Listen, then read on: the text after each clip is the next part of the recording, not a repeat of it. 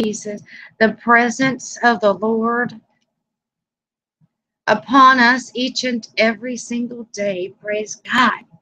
Have your Bibles ready and prepared to John chapter 14, verse 28, King James Version, you guys. You have heard how I said into you, I go away and I come again into you. If you love me, you would rejoice because I said, I go into the Father. For my Father is greater than I. That is what Jesus Christ has said. Amen. This is amazing because, see, Jesus, he has gone away, right? But see, the thing is, he is coming again. And what I mean that he's coming again, I mean, he's coming for us, for his bride, okay, for his people.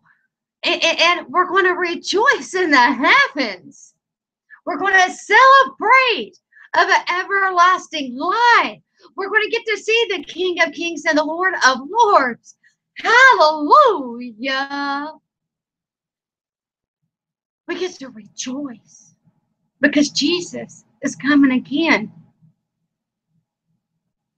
And see, when you're thinking that Jesus he's gone away, but I can't see him. And I don't know where he's at.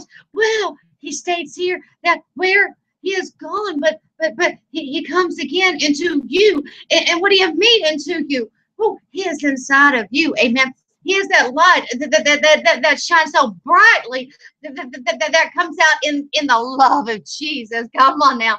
That the love of Jesus is just overflowing to the power, amen, that others get to feel and to embrace that love of Jesus through you. That your light is shining so brightly that others just, they're going to catch on and they want a glimpse of that. Amen.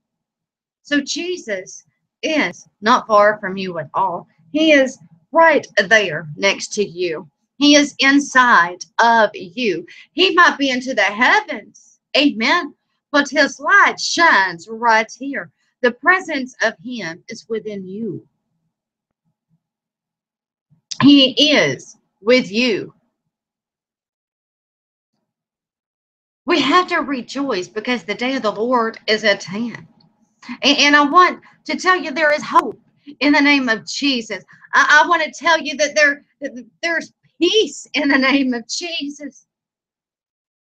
When you think that the whole world is a crumbling upon you and you feel that there's nothing. And when you say, but Jesus is God, oh, Jesus is not gone. I don't know who's telling you that. Jesus is forever with you. Amen. Jesus is in the heavens and he is in you. Amen. So don't ever by any means feel that you are alone.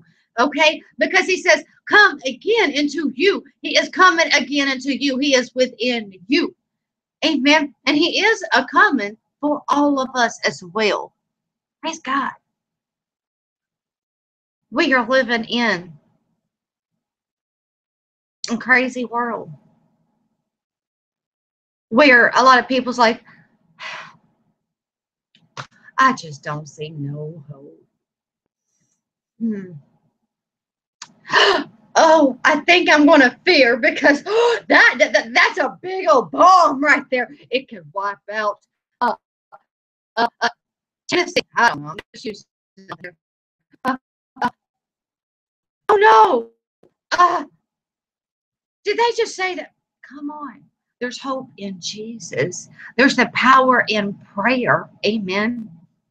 Because see, what I've experienced lately is this, that there's love in Jesus. And yes, Jesus might be in the heavens with the Father. And yes, God is greater than Jesus. And it even stated right here, I go into the Father, for my Father is greater than I. But see, the thing is that Jesus is right here. He is living in the inside of us. So he's not departed from us by any means. And he is a coming for us, that we got to rejoice because we know the day of the Lord is at hand. We know that all the fears is already overcome. All the crazy wacko stuff that is a taking place, that is a forming, it is a happening. It's just that we shouldn't have to worry and think about it. We should just be rejoicing because we know that Jesus is within us and he's coming back again. Amen. That we know that he is with the Father. But we also know that we are promised eternal life if we surrender our lives into Jesus Christ. There is eternal life in the name of Jesus. Have a great and blessed day in the mighty name of our Lord and Savior, Jesus.